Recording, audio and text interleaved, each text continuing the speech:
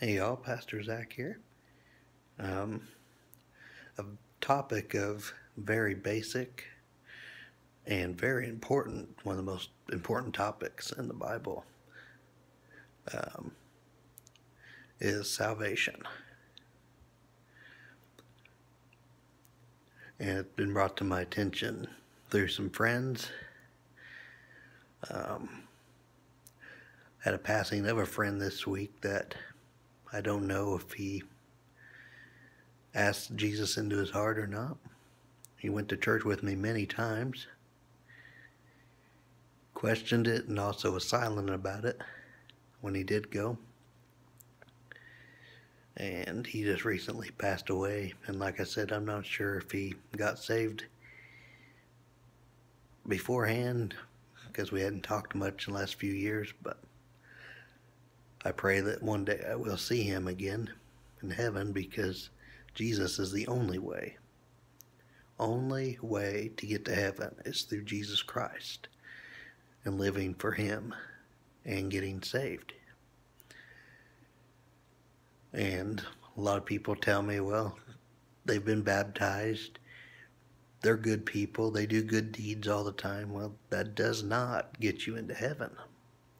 Only Jesus Christ can get you into heaven. Jesus said he is the way, the truth, and the life. No one comes to the Father except through him. John 3:16 and 17, one of the most recognized Bible verses, says, "For God so loved the world that he gave his only begotten Son, that whoever believes in him shall not perish, but have everlasting life. For God did not send his Son into the world to condemn the world, but through him to save the world." God loves each and every one of you despite your faults. He wants you to come to him. And you keep saying, well, maybe I'm too young to get saved. I got plenty of time left on this earth. Well, you're not guaranteed tomorrow. You're not guaranteed even the next hour. What if you go out into a thunderstorm and lightning strikes you and kills you? You wasn't expecting that.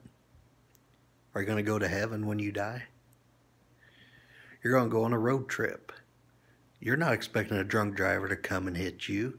That don't happen to people like you. Well, it could happen. If you died today, are you going to heaven? Have you accepted Jesus Christ as your Lord and Savior into your heart? It's a very simple process. How do you get saved? First, you have to believe that Jesus Christ died for your sins. And if you truly believe that in your heart, you have to accept that free gift of salvation. You also have to confess with your mouth that you are a sinner. You have to tell God, yes, God, I am a sinner. I have failed you. I am not living for you. Please forgive me of my sins. Cleanse me, wash me whole. You have to confess all these things to him. And once you've done that, there's so much peace that'll come over your body. I remember the day I got saved. I was 10 years old. I didn't want to go to church that day. It was a Bible school event. Grandma, praise the Lord, she always drugged me to church. She had me go. I felt funny afterward. I just felt weird, uncomfortable. And my dad, he said, "Do you need to go back to church? Do you feel like you need to get saved?" I'm like, "Yeah, I need to get saved." So we went back to church, and fellow deacon Harold Howley led me through the sinner's prayer, and I got saved that day. 10 years old, I got saved. Best experience, I felt so much joy. My heart felt so clear. I can still feel that wonderful feeling. And it's very simple. And if you feel you need to get saved, all you have to do is pray this prayer with an honest, open heart to God.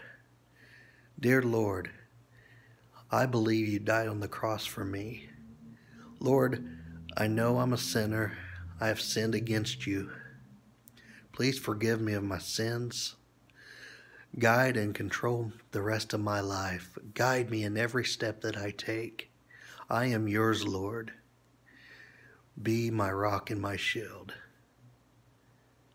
And if you say even that simple prayer with an honest, sincere heart, God will save you.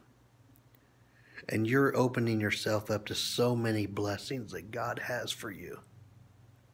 Just trust in the Lord. I love you all, and God bless you.